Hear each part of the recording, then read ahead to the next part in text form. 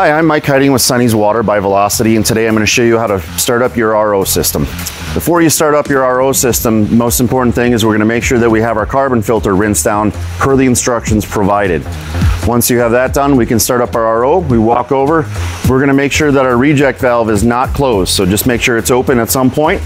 As soon as we've got that, we can hit power on and turn the system on. What we're waiting for here is we're watching the air dissipate through the system. Once you have that, you can open the box when all the air is gone, and we're going to flip our disconnect switch to the on position, which is going to fire the RO pump itself.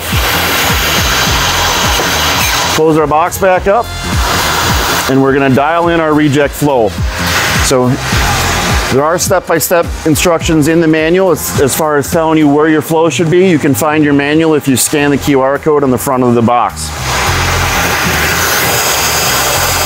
Once we get our reject pressure or reject flow set to the proper flow, we can check our pressures, our pump and membrane pressures, which need to be between 150 and 180 psi.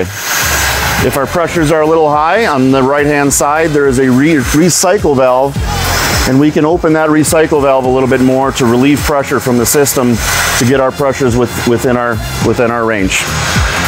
Once you have all that, just double check, make sure that your reject flow is right where it needs to be, and you're off and running. Now that you got your RO system all up and running, you can move on to the next equipment to set up. Please check out our YouTube videos for those. If you have any questions or problems with other installations, please get a hold of our tech support division for help.